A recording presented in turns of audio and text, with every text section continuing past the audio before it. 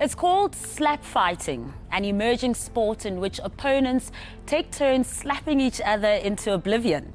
It's generating excitement and controversy in equal measure, with some asking serious questions about the risk competitors are exposing themselves to.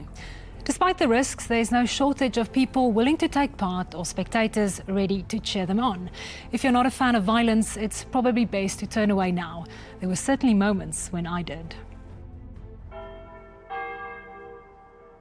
Many of his neighbours are at church, but 𝗀𝗵𝗶𝗶𝘶𝗵𝗶's mind is elsewhere. He's gearing up for a contest of strength and endurance.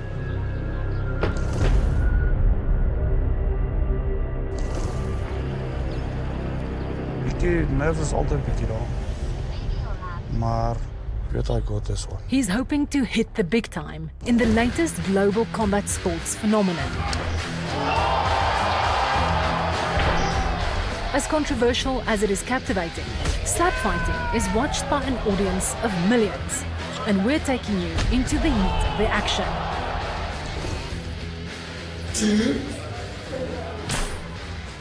Yes, sir. Draai my klap, skud my brein en my kop, en slaat my skedel. Ek het vir 'n oomblik net wit gesien. Former boxer and martial arts champion Danie van Heerden. I think South Africa is the only country that definitely know how to give a clap. And one of the main pioneers, 𝗀𝗵𝗶𝗶𝗴𝗶.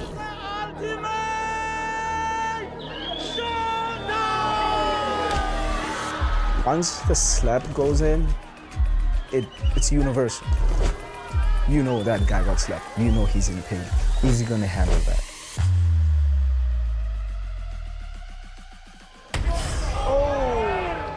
Slap fighting is a combat sport. Two combatants take turns to slap each other in the face with an open hand. The objective is to deliver a massive snotklap, or blow to your opponent's unprotected head that leaves them unconscious. It started as a viral phenomenon in Russia around 2019, attracting both men and women. It's a brand new sport, so most competitors have a former life. Okay, so hoe het jy gegaan van boks na power slapping? My pelle op TikTok het eintlik vir my gesê, Johan, ek het 'n opponent wat onttrek het by slapfighting. Jy's 'n bokser, so kom klap my. En dis ek vir hom, julle is mal. Wie klap mekaar? En hy eventually toe gaan hy aan sê, okay, ek gaan dit doen as 'n bucket list. Klap ek, dis die eerste ou in Suid-Afrika wat ou se kaak het en breek met 'n oop klap. So die gogga het jy dadelik gebyt? Die gogga gebyt, dadelik. Today, Johan is on the draw card for a big event on the SA Slap Fighting Association calendar, Thunderstruck. He's up against 𝗀𝗵𝗶𝗶𝗴𝗶, who has lost all 4 of his previous fights, but is still hooked on the sport. Hoekom dink jy is mense so gefassineerd deur hierdie sport? Kyk, in boks en MMA is daar baie skill en baie training involved. So jy word geleer hoe om shots te koes. Hierso gaan staan jy voor 'n ou en jy sê vir hom, "Geef my jou beste shot. Ek gaan dit vat en dan gaan ek jou my beste gee." While Johan and Sean prepare backstage, Danie van Heerden explains the rules to the audience. So keep in mind, no palm strike, no cupping, no fingers back. The rules are quite simple. There are judges, paramedics, and body catchers. No slaps to the temple, neck, or under the jaw. No flinching or ducking. And you get 60 seconds to recover. You guys, good luck. Sportsmanship. Let's see it. We're on Carte Blanche. He's a great boxer. He comes from a family of very good boxers. Danie's father was a professional boxer, and he coached his son in the ring. Danie competed in various martial arts for 11 years, but he made his slap fighting debut 2 years ago. The first slap floored his opponent. I just slapped him KO, and then I'm hooked. His second fight was less successful. He slapped me so hard I was on a 2-week liquid diet. I couldn't eat. My jaw stood like this. But A viral video started from there. We got 17.6 million views before it got taken down. And then 𝗏𝗏𝗏 contacted me. And with that, Danie hit the big time, fighting for power slap in the official American slap fighting league. He is currently ranked 3rd worldwide in the super heavyweight division.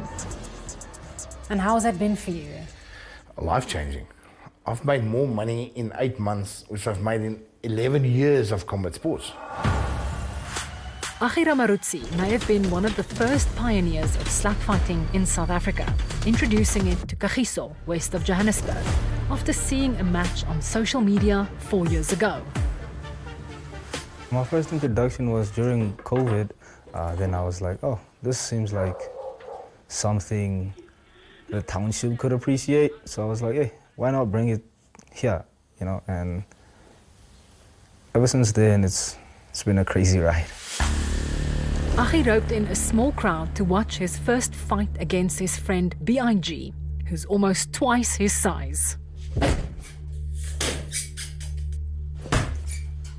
BIG slapped me, I went out of frame. Like you can see by the crowd's reaction that like something great had started. And I was like, okay, I'm gonna push this and I'm gonna make this what it needs to be. And so Elite Slap Sports was born. In just a few years, it's drawn an impressive following, with over 15 million views on some online videos. This to the hood is something else. It's something else.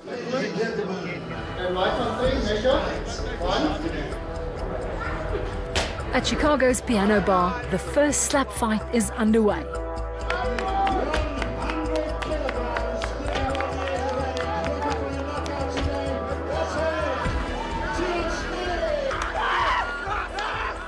Why are people so interested in watching people slap each other? My opinion, this is the only sport where you can go and watch for 5 minutes and you will definitely see a knockout. And everyone wants to see a knockout. Doesn't matter what they say, they want to see a knockout. But if the aim of the game is to cause a knockout and essentially head injury, is it not barbaric? Doesn't matter what you want to do, there's pros and cons towards everything. It's like smoking. It's bad for you. Yeah, but you do it. It's okay. So slap fight, I do it, and you watch it. So, yeah. Okay, Sarah. Let's hear it for Johan. Let's go. The early fight's done. It's time for Johan and Sean to face off. It's 1, 2.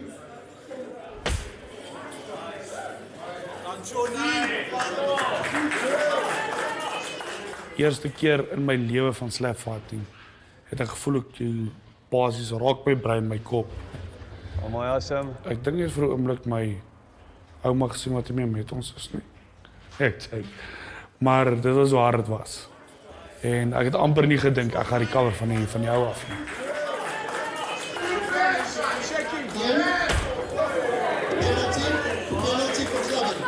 En ek het gesien ek het hom seer gemaak met die eerste klap. Jy voel jammer vir jou opponent, maar dis 'n sport en you go in for the kill. Flinch. It's evident that Johan is disorientated by the head. Johan, hy's bang vir jou volgende klap. And that's what makes slap fighting as controversial as it is popular.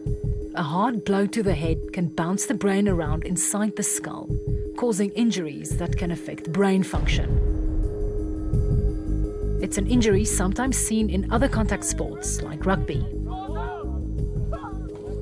Concussion is a major concern in rugby, but the injury is usually unintentional.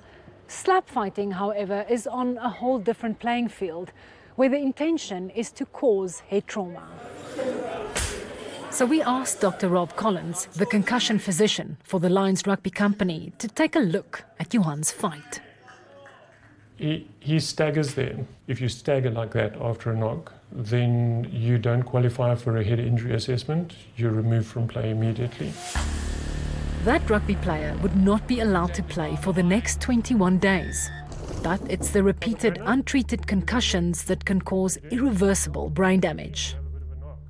You get repeated bruises on the brain, you end up with scars, and scars affect the function of the brain. It's 1, 2.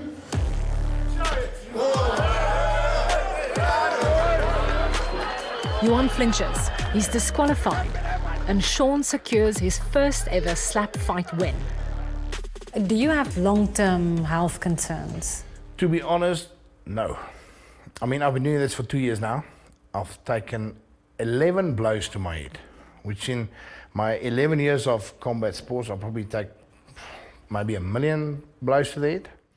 But for me to be able to open it for South Africans to compete abroad and to make a better life for my kids, I would definitely take that chance.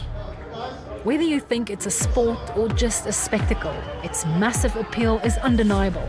There is no doubt of its dangers. But those who take part say, if you don't like it, don't watch it. Thanks for watching. Why not drop us a comment below? We love reading your opinions. Remember, you can now access Carte Blanche stories anytime, anywhere, even offline. Carte Blanche, the podcast, is now available on all major podcast platforms. So be sure to hit that follow or subscribe button and be part of our growing online family.